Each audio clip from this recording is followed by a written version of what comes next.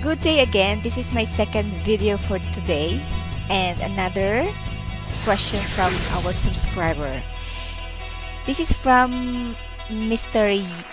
Yagala VJ. Mr. VJ is asking, he wants to introduce himself first. He said he's also working as a lighting designer and he's from India. Kaisa hai VJ? And now he's asking for he said he learned a lot of things in my videos. Thank you, Mr. VJ. Make sure that what you learned you double checked, okay? Because don't just rely on my opinion or on how I teach you, but also double check it. Alright, because you need to learn a lot of things as a lighting designer, not just using the software and just putting the luminaire. Okay, his questions there are three. One is, how can we rename the created rooms? Okay, we want to color the created walls, so you want to put a color on your walls. Okay, I created one video for that, I think. And regarding the maintenance factor, I think I also created one video regarding that. I will send you the links. And for the first one, how to rename the created rooms, that is the one I can answer right now. Okay, I will answer all of these three. It's easy. Alright, so let's start. Okay, Mr. VJ, let's use this project as a sample to answer your questions. First question is how we can rename the created rooms. Okay, I have how many? 3 rooms here. I would like to suggest to go to this tab, the story, and then to the construction tab and select the assessment zones.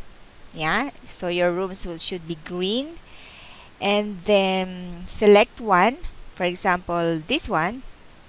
So if it's purple or blue, it's highlighted. If it's green, it's not. Okay, so for example this one, now you can see that it says, actually here now I label it properly: open office, meeting room, and server room.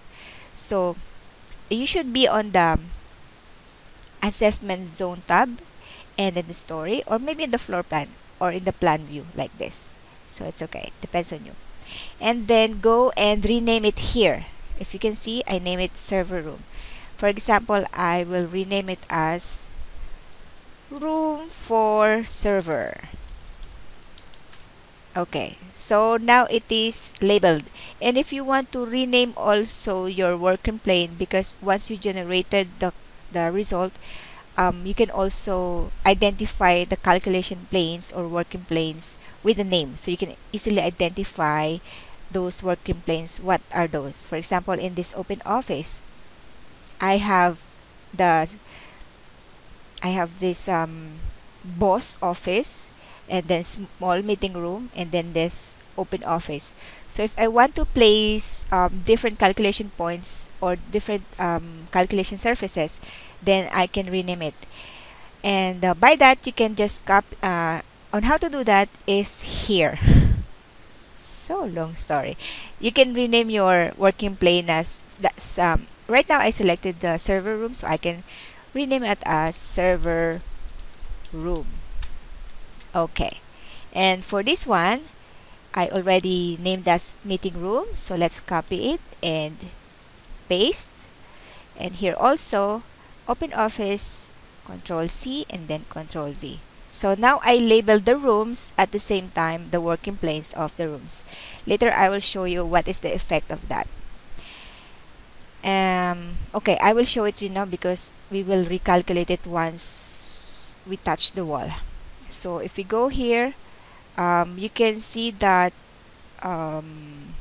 summary.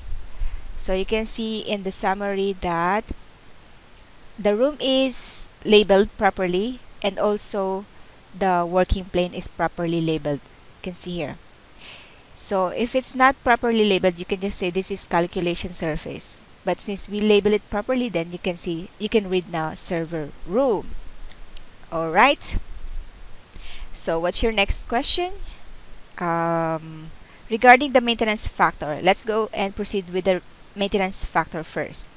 So again, you should be in the assessment zone, and you can see here the fixed light loss factor or maintenance factor. Our client wants 0.67, so I created 0.67. But mostly, if it's indoor, we used 0.8. If it's outdoor, then 0.7 or 0.75. It depends. If it's raw, then it's 0.67. So it depends. If it's clean room, yeah, you can make it 0.8 also. If it's, sometimes they just make it 0.8. So it depends on the maintenance factor. Some of the consultant requires different maintenance factors, so you should follow that one. Okay? So for example, in open office, I said 0.67. For the meeting room, same 0.67. But if I want to make it 0.8, then it's okay. So the result will become different now. So let's discard. And if you want the server room as 0.8 also, then you can do it. Okay, you just have to type it here.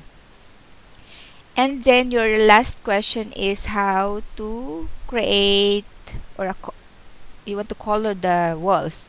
So it's easy. Just go to the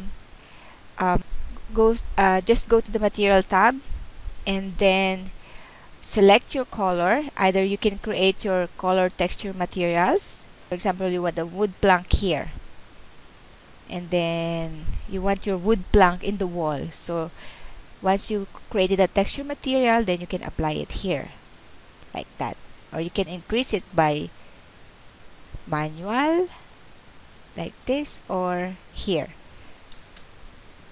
Yeah.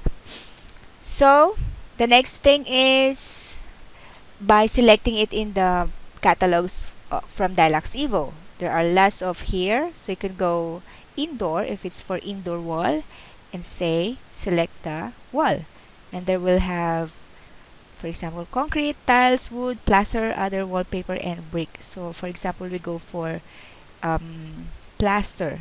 So we have plasters here like that. Just apply, first select and apply, and then close this one, and now it will go directly here. And then you just, maybe you can go to the server room and apply it to the server room. If you want to continuously apply it, press the control key and then apply. Now I'm pressing the control now, and then 1, 2, 3, 4, or just run it like one drag. But if you drag it in one shot, it will affect also the other walls. So better make it one by one.